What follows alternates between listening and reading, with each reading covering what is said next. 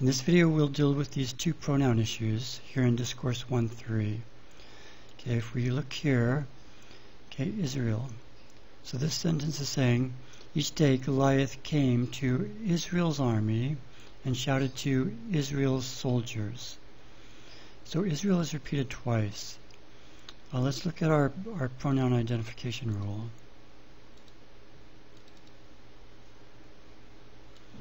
Okay, here we've said this has to be the subject, and that's too restrictive. This Israel is not the subject. It's in a destination, which is an oblique 2, but then it's embedded in another noun phrase inside this oblique noun phrase.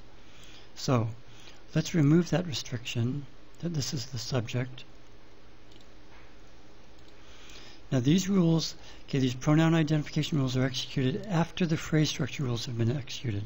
So here, order is important. So even though this no longer has to be the subject, we still have two noun phrases in a sequence, and this noun phrase has to come somewhere in the sentence after this noun phrase. This is noun phrase relativized equals no. Okay, so let's try this.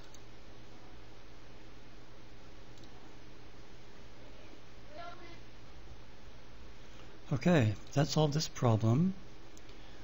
Okay, and now we have more problems, more pronoun problems here. Okay, him, he, and his, they. Okay. Him, he. Okay, when I double click here, GPT is highlighting Goliath. It tries to find the noun down here in the analysis. It can't always find it exactly. It's actually sort of difficult, but it gets close. So it's actually here. So him, he.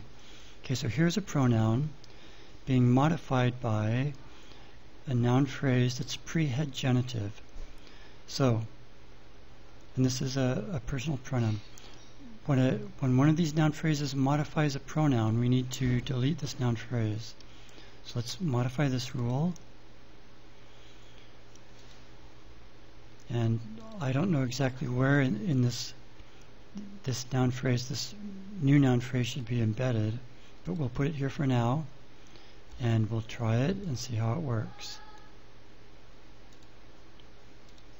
So all of these are optional, but they will be deleted when they modify a personal pronoun or a possessive pronoun or a relative pronoun.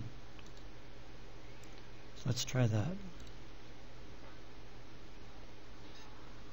Okay, much better. He and they became terrified. So when we have two pronouns in a sequence like this, okay, he and they.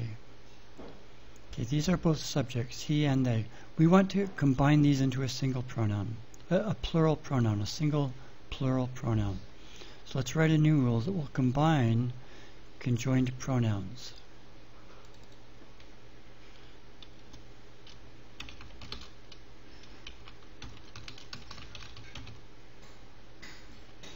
Build the input structure.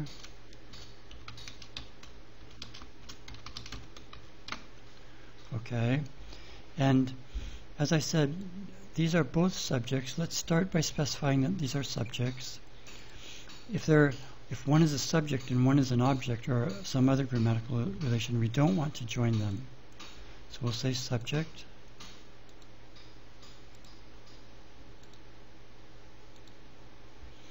And these are both personal pronouns.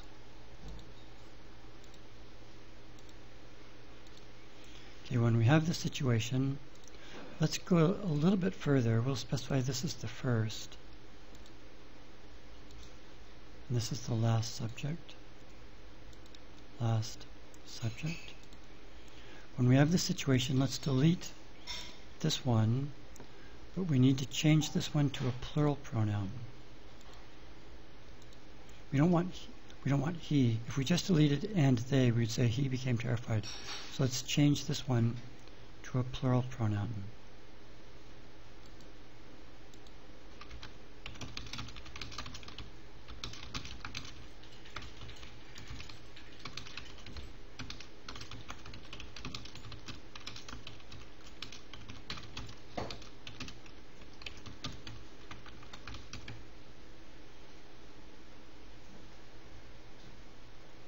Okay.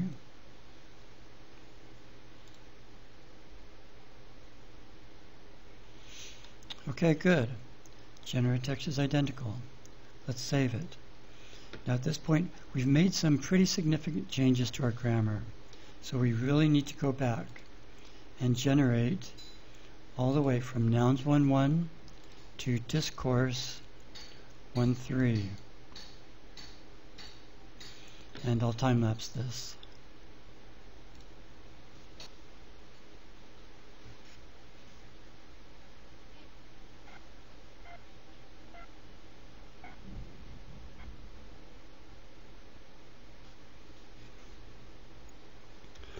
Okay, so we have two sentences that have issues.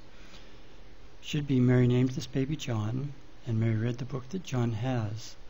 Okay, let's go look at this one. Okay, let's deal with this data grid adjustment rule. Okay, the verb to name takes both a patient and a state. And we can tag this as unnecessary. But you may remember in the previous video, we put a state noun phrase into the clause phrase structure rule, right there. So Mary named the baby John.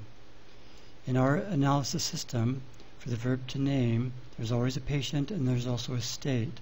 So we want the state noun phrase to come after the object for this one particular verb. And these two never occur together except for this particular verb. So that should fix this problem. Okay. And by the way, you can regenerate it here as well.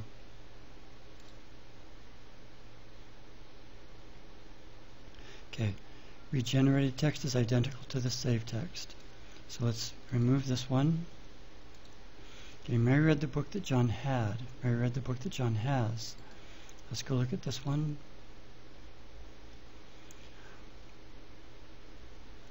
Okay.